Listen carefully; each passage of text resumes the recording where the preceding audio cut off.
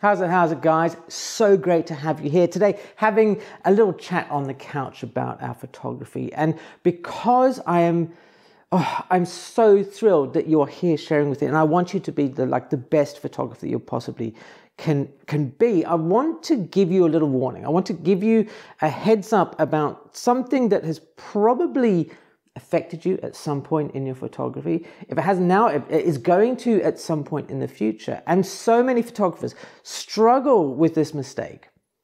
It's not a mistake that can be rectified by doing a tutorial or reading in a book or any of those sort of things. And yet, because it affects so many photographers, I'm surprised that nobody has ever addressed it. So that's what I would like to do with you today, is have a chat, have this kind of informal conversation about this very thing that is threatening to sabotage your photography.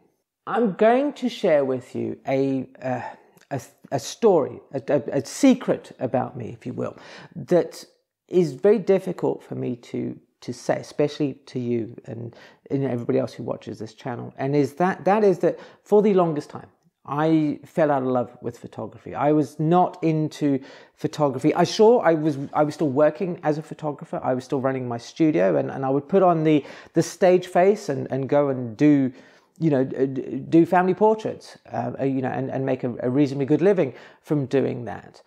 But yet, every time I went into that studio, every time I opened the door, every time that I sat down with a family, I showed them photographs of them, it reminded me that this was not really what I wanted to do in photography. That by step, inch by inch, I had moved further and further and further away from the excitement of taking photographs, of the joy, the simple pleasures of just taking a photograph for that simple fact, of just because I liked looking at it. I wasn't doing that anymore. I'd spent 18 months, 2 years, really not taking any personal photographs at all, like nothing. I barely looked at any of my monographs. If I didn't have to go into the studio, because really I'm only trained as a photographer, I don't have any other skills to fall back on, I probably would have ditched photography completely. And my life would be so much emptier for that. And the reason that I haven't done, the reason I have now rediscovered my enthusiasm for photography is down to two things. The first is a guy called Chris, and we'll come back to him in a little minute. But the second thing, it's you.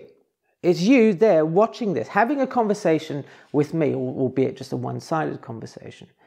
It has reminded me that there are people out there who enjoy photography, that they don't see it just as a way to make money. And that's kind of, in the area that I was working in, a lot of photographers would pay lip service to the idea of being a photographer, of a wider sort of thing, but they weren't taking pictures to have fun. They were taking pictures that were mechanical in process, simply to make some money. They were effectively marketers who were taking photographs. And so I was worried the very first time that I put up a video, and it's almost a year ago now. In fact, this time last year, I was busy putting the touches on my first video, the Richard Avedon one. And if you haven't seen it before, I will link to it at the end of the video, and it's always a sight for sore eyes, right? But I was sitting there and I go, okay, well, I've got to do something. I have to try something to rediscover my connection with photography. And I thought maybe I can do this by helping other people remember why they started taking photographs in the first place. They're having that fun back in the images. So it's thanks to you and the rest of the community who sit, who talk, who give me feedback, send me emails, who say great things and enjoy the content, that has helped rekindle my love and my interest and my passion and my joy for photography that I felt when I was just starting out, taking and holding that camera in my hand and just seeing the world with the possibilities that it could. So the second person and is what I would call a friend of the channel in old speak, which is, I don't know, it's a bit of a naff way of saying it. Yes. Okay, so Chris Cuffaro, you are a friend of the channel. You are officially been, knighted as a friend of the channel. Now, Chris is an American photographer, and he is doing pretty much what I would have liked to have done when I was younger. I wanted to be a musician, not a musician, a music photographer. I wanted to be in there with bands and stuff, because, you know, I was young, I was into music and stuff. And Chris obviously has made a career from doing this. He has photographed many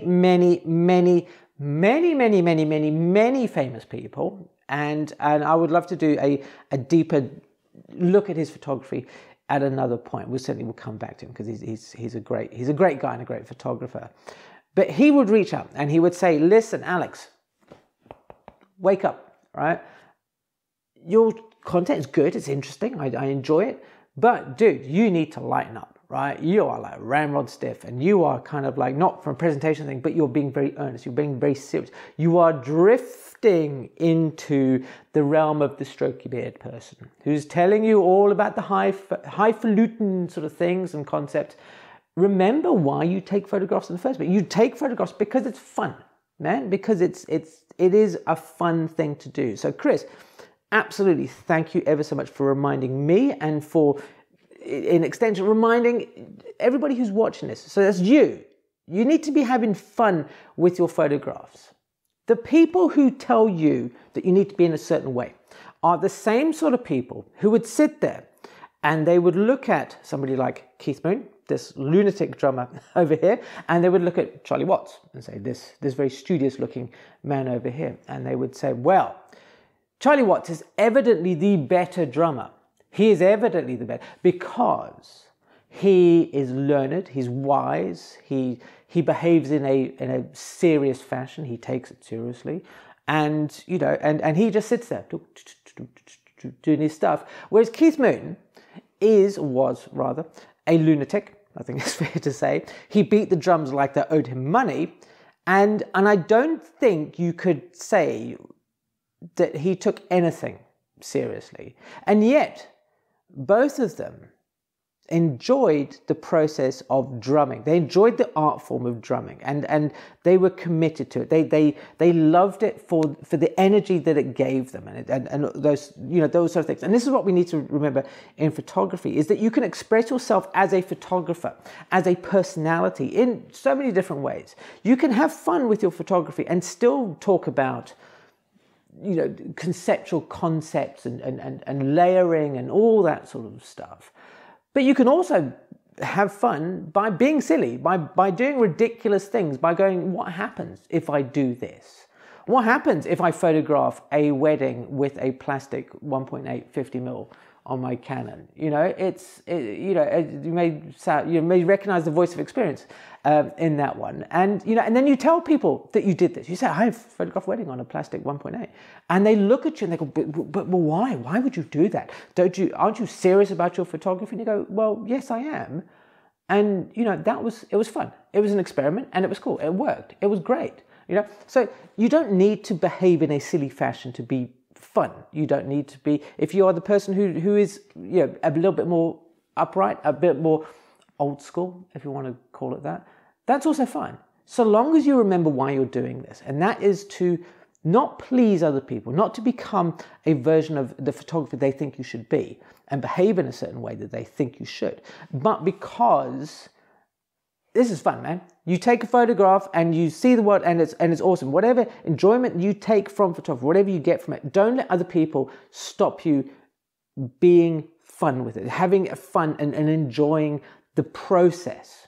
I have been guilty on this channel of occasionally being a little bit highbrow, a little bit earnest, and I think, you know, Chris has called me out on this a couple of times. And I've felt over the last few videos that I'm finding my feet with the channel. The channel is almost a year old. The 20th of November, what year are we? 20th of November 2020, I put up my very first video. It was a video about Richard Avedon. If you haven't seen the half-hour epic of me talking about a book, I'll link to it at the end of the video. It's certainly worth checking out. Of course, I would say that, wouldn't I? Right? but here's how I was going with this: is that this video here has been more conversational. It has been a lot more chatty than certainly my earlier attempts at photography or videos about photography were. And this is because I have taken Chris's advice on board and also introduced it into this channel, which is, I started this channel because I wanted to talk about photography. It was something that I enjoyed. It was my way out of rediscovering the fun that I was having with my photography by doing something that I enjoyed, which was talking to other photographers.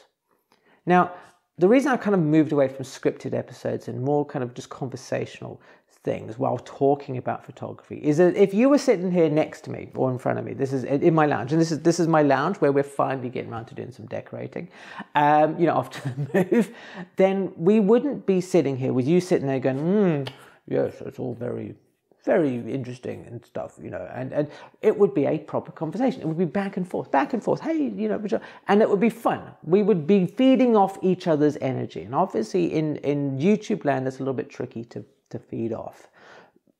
But that's kind of why I'm moving away from the more scripted, more rigid, formulaic sort of, sort of very like, here's a photographer and we're going to discuss their life and yada, yada, yada, right? Into more kind of like, do you know what? We're going to look at these photographs and remember why that we enjoy them. Why do we like looking? Why do I look at somebody like Tim Walker? Tim Walker creates worlds, a bit like David LaChapelle, that do not exist, that they create these fantastic worlds. And I don't think that, you would look at sort of fashion photography per se and say that it has deeper layers and meanings and things like that. It's just, it's made because it's fun. There are certain photographers who take their work very seriously, and I believe that, they have a method and an agenda and something like that, and they will, be more the Charlie Watts kind of photographer. But then there are also photographers who are the Keith Moons, who are the lunatics who, would jump off a stage, blow up their drum kits and all sorts of things like that, because they can, because they're not worried about, conforming to some idea that comes from a camera club or some sort of academic who says you must do this, and they're not trying to impress that person. They're just trying to be themselves. So with you, just do your own thing, man. I would implore you, right? If you are at a camera club right now, if you're a member, or if you're part of a group of photographers, or you're on a face, whatever. If you are around other photographers who are not making you happy, who are saying things that you kind of go, well, that's really not how I see photography. Don't waste your time trying to convince them that your way is good or is acceptable or whatever, because it's just a waste of time. It's like arguing on the internet. Nobody ever won an argument on the internet. Move away. If they're being downers, man, just move away from them. Right? Surround yourself with people who make you excited about photography. And if you are excited by photography, by being around people who talk in an academic sort of way, little strokey bits, that's cool. That's absolutely fine. But also, if you want to be surrounded by people who are kind of maybe on my side of things, where I'm a little more like, do you know what? I'm just going to see what happens. I'm going to photograph a wedding with a plastic lens, and I'm going to, I'm going to photograph on Holgers and all that sort of stuff because, why not? Because it's fun, Then do that. Just whatever you do, just surround yourself with people who inspire you to be the very best photographer and expressing yourself in a way that makes you happy, that makes it fun for you. That's really what I want from this channel, is to kind of just say to you, look, any way you want to express yourself is perfectly fine. That ultimately you should be finding fun with also things. And I know we keep coming back and talking about fun and stuff. And that's because, as I mentioned earlier, this video is not scripted. This is me talking to you. This is me reaching out and saying, do you know what, let's forget about this idea that there are people who come down from on high and dispense their wisdom, for whatever word, and just throw it away. Or not just, most people listen to their wisdom and throw it away. But, it's not like you've come down from on high and say, look, these are the things and you should, and then I disappear again and I come back and I disappear and I come back, right? From talking with you, listen to the comments, from reading the emails that you guys are sending me, it's wonderful to see that there are so many people who watch the channel who enjoy photography, who are either, seasoned photographers who've been doing this for many years, but also there are people who are just new to photography.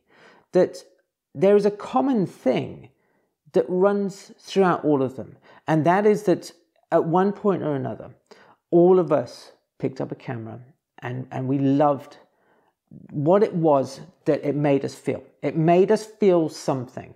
And that was obviously a positive thing because we stuck with it. We didn't take some pictures and say, well, I'm not really into this. Chuck it to one side and try, a drum kit, as maybe, Charlie Watts or Keith Moon had done or something like that. We stuck with the hobby. And for some, it turned into a professional career. So like myself, and I drifted further and further off what it was that initially connected with me. And for some other people, they have never wanted to do anything more with their photographs than simply just see the world in a certain way, take pictures, and if somebody else likes them, that's cool, right? Because ultimately we go out to take pictures to have fun, and that's just kind of, I really want, if you're ever feeling like you're not having fun with your photography, I'd implore you, don't chuck it in. Don't just give up on it, because I was very close to giving up on it, as I mentioned earlier, and I really would have regretted it. I think it would have been a crying shame. It's such an important thing in my life that I would just become disconnected from. So if you are struggling with your photography, if it does feel like it's a chore, if it does feel like it's a job that you are unwillingly doing, then take a breather. Take a breather, do something else. Put your cameras away for a while and just, take a walk in the woods without your camera, something like that. Come back to it. Come back to it later. Or if you really want to keep taking pictures, take pictures of something that is of a genre that you have no interest in or no idea about at all, because you're not going to be working under preconceptions. You're not going to be forcing yourself to do something. You can just take any, it's just go out and take pictures of whatever it is that you want, and don't worry about whether or not they're good or bad. They just are. They're refilling your tank of happiness in your photographs. So this is kind of like the third time I've recorded this video. and the reason I've done it 3 times is because each time I went, well, that's not right, it doesn't follow a structure and doesn't do this and it might not hold attention and all these things that have gotten in the way of me kind of, again, drifting away from the enjoyment of sharing this content with you, of sharing my love of photography with you. And this is a big step for me, is to take this leap and say, well, do you like the conversational aspect of these things? What do you think? Because this is a two-way chat. I can sit here and talk all day to my lampshade, which is behind the camera. But ultimately, I want to talk to you. I want to have this as a conversation with you. I don't want this channel to drift once more into talking at you about things. Let's make this a back and forth. So I'd love to hear your thoughts in the comments. It would be fantastic, really, just to get a feel for, how you like or how you connect with the channel. How do you see it? Is it a learning resource, or is it more that you enjoy, possibly the thoughts that pop into your head when you watch it, like, oh my God, that guy is always wearing the same waistcoat. It's just like, what's going on, right? Or would you, what is it that you would like to see? I'm happy to talk about photography. Obviously, the core of the channel has always been talking about photography, about photographers, and I'm trying to find a balance between introducing as many of the great photographers who I enjoy, who I love looking at, to as many people as possible, but also in a way that isn't just like, oh, I look at this photograph, I like it, so it's kind of cool, so we'll look at the next picture and, oh, I like it. So it's trying to find that balance between sort of, academic-y kind of stuff, but also, the enjoyment, the excitement about photography and how it moves us in many different ways. So please let me know in the comments below. That would be fantastic. Anyway, earlier I did mention about my very first video. If you haven't ever seen it, you are in for a rare treat. So here it is. It's Richard Avedon and his book, Autobiography. Thank you ever so much for being here, and I'll see you again soon.